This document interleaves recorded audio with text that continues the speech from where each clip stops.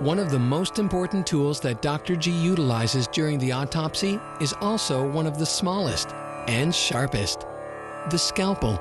Trusty tool to get inside the body is going to be our scalpel and a very sharp blade. Good to have a sharp scalpel. It actually is less dangerous. It's once you have the dull scalpel and you're fighting with it, you tend to cut yourself more readily. When I started, I did the whole autopsy with a knife because it was considered too time-consuming to use a pair of scissors. And but unfortunately, the statistics back then were that pathologists, just like surgeons, cut themselves 3.5 times a year.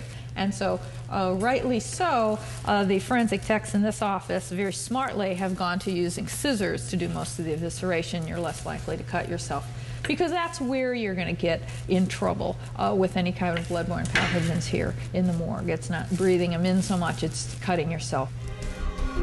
The scalpel can slice through skin and soft tissue handily. What it cannot do is cut through a rib cage.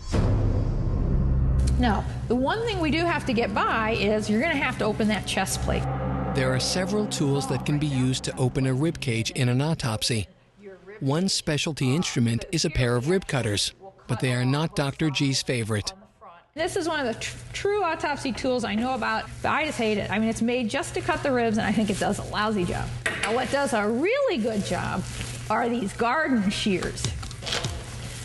And why this does a good job is because I can get better leverage, and you can really cut it easily. And this is just, garden pruning shears. Get them at any of your local hardware stores. That's what we do.